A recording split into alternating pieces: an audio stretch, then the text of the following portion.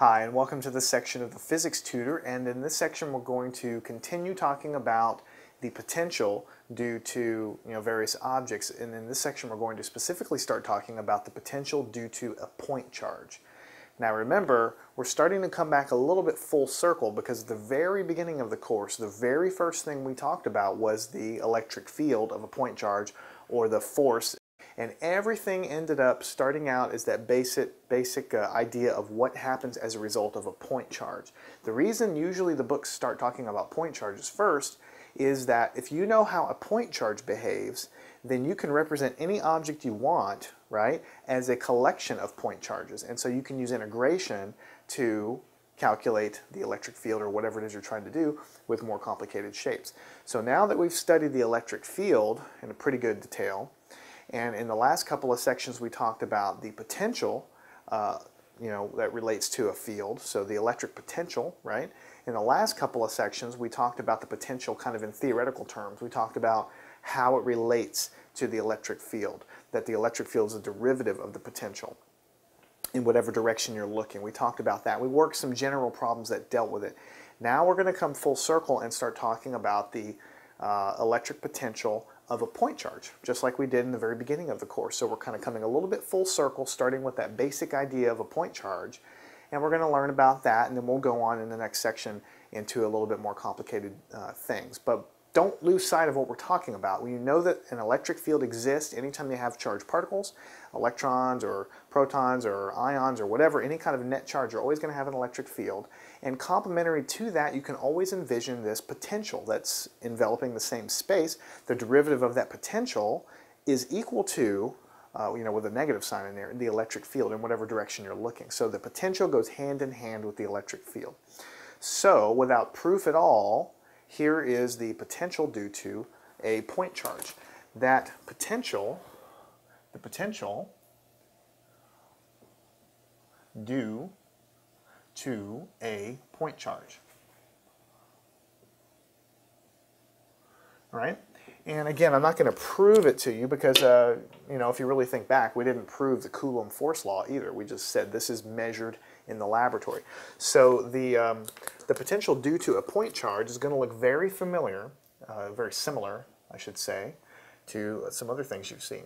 The potential is equal to 1 over 4 pi times epsilon, which is the permittivity of free space, times whatever charge it is you're looking at in coulombs, could be positive, could be negative, divided by r. So this is the potential.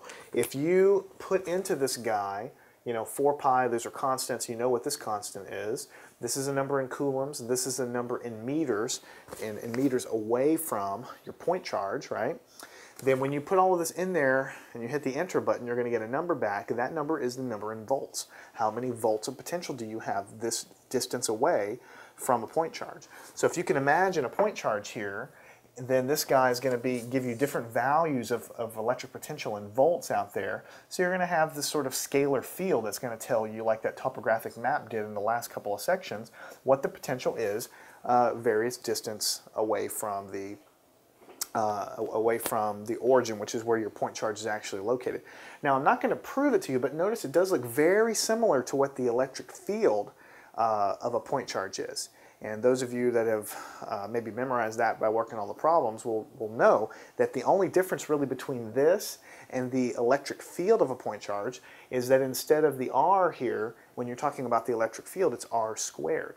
Now let's do a little, I'm putting my fingers up, proof to show you that this is indeed correct. So if that is correct, if this is really the potential due to a point charge, then you should be able to satisfy the following deal. The electric field, in whatever direction you look, because we talked about this in the last section, is equal to the negative of the partial derivative in that direction, okay, of the potential. So basically, if you take the derivative of the potential in whatever direction you're looking, x, y, z, r, it doesn't matter, whatever variable you happen to be looking at, if you take that partial, slap a negative in front, that should give you the electric field strength. So let's do that.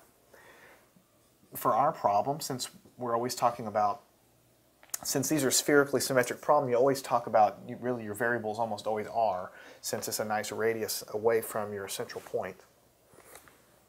Then that would be the derivative of the potential with respect to r, the partial derivative of the potential with respect to r. So if you do that, what you're going to have is the derivative with respect to r, and then inside here, let's just go ahead and put what we claim to be the potential, 4 pi times the permittivity times q over r.